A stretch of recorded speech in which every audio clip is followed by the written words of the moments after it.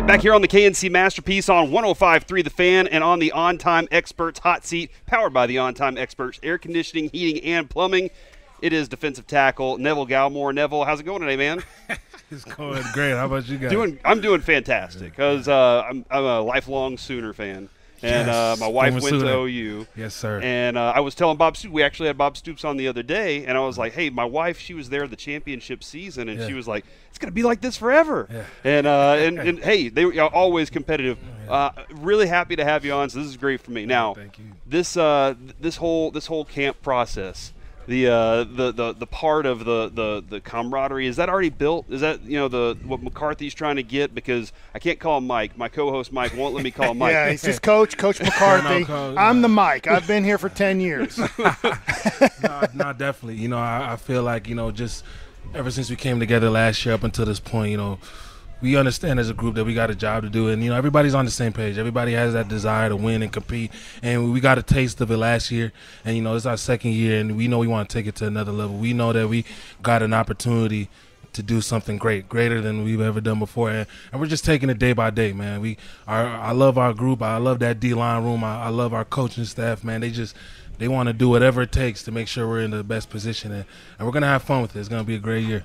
I know, Neville, this might not be the most fun question, but it felt like after the 49ers playoff game, the national spotlight was kind of, the 49ers bullied past the Dallas Cowboys. And I know you're in the middle. You're part of that, hey, we're going to be strong, we're going to be physical, we're going to be dirty. So talk about what you learned maybe from last year in the playoffs and what you can take into this year for that not to be the case. Obviously, as a competitor, I take it personally because, me being like, the center of the D-line, I feel like it's my job, it's our job to hold the point, and obviously we didn't get that done. But, at the end of the day, we hold ourselves to a high standard. I hold myself to a high standard, and I know that it's just that. We got to be that much better. Playoff ball, you can't have no drop-offs. You can't have no missed assignments. You got to be at your best at all times. And, at the end of the day, it was a learning curve. We understood, they're a great ball team, but I know that we got what it takes. I know that there's no excuses, and, again, we got to get it right now, and that's what we're doing. So,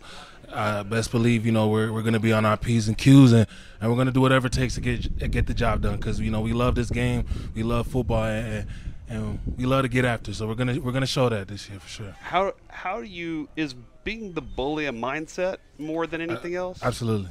Like the one thing that I love, and I always talk about it, with my guys, I feel like, being a D lineman, you got to have something a little crazy, a little crazy about you because, it don't matter – what the play is, like you're making contact no matter what. So I feel like, and to be honest, when you're in the trenches, you kind of have to have that mindset because if you don't, you're definitely going to get yourself hurt and, it's going to show on tape. So definitely being a bully is a mindset, being a dog, being hunters, it's a mindset and you fall in love with it. So that's the thing that we love, that I love the most about it, that, once you're in the trenches, it doesn't matter, ready or not, it's time to go get it. Before the ball is snapped and then after a play is made, this is something as fans we don't get to know or hear. Are you talking a lot before the ball is snapped? Are you just talking after? Or are you just one of the guys that's just playing the game and quiet and just celebrating your team? It's funny, like we talk about it, in our mental condition, and not to be cliche, but that neutral mindset. So, but now, I'm still a competitor. I'm not the one that initially, talks a trash, but I don't know. For those players who get to talk, I don't know. I feel like that probably brings the best out of me because I don't really need much to get myself to going. There's just a few things that I got to think about that kind of take me to that mode. But now when you got a player talk crazy to me, now it's like, okay, it kind of takes me to that place. But, I've been working on a few things this year that, I may not even need anybody to say it. So okay. I just, I'm going to try I know what I got to do to get to that point. And I know when that light clicks, when that light switch goes off, it's a different person. So. Well, and like I've always talked about this, I'd love to have, I'll pay to hear what's going on in the trenches. If you give me a mic there, is there a teammate that you're up and you're like, that was actually pretty funny, or like, man, it's like I'm not even gonna lie, like all of them, D-Law, Bash, I'm sure DA, I feel like all of us, man.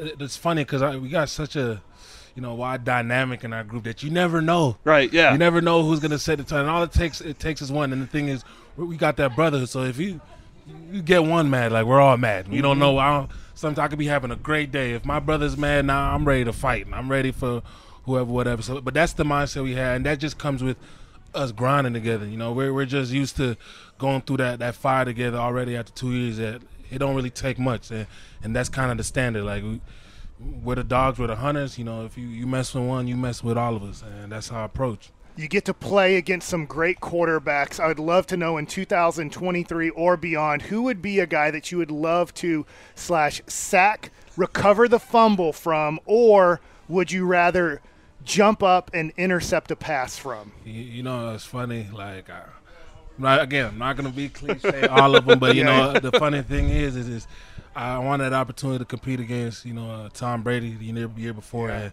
you know, God made it possible that we can get after it again this year. So I'm definitely looking forward to that. And to be honest, it doesn't matter, you know, whoever, whatever. Just be able to get that sack to lay ahead in a crunch time moment. That's what I'm looking forward to the most. But, you know, D-line dream, my dream, it hasn't happened yet. But I'm definitely looking forward to that interception.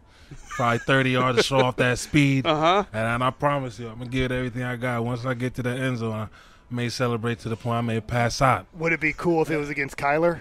Oh, yeah. You don't want it to be an old OU teammate, because I'm definitely going to be talking that. Yeah. I might run up and get a ball back to him.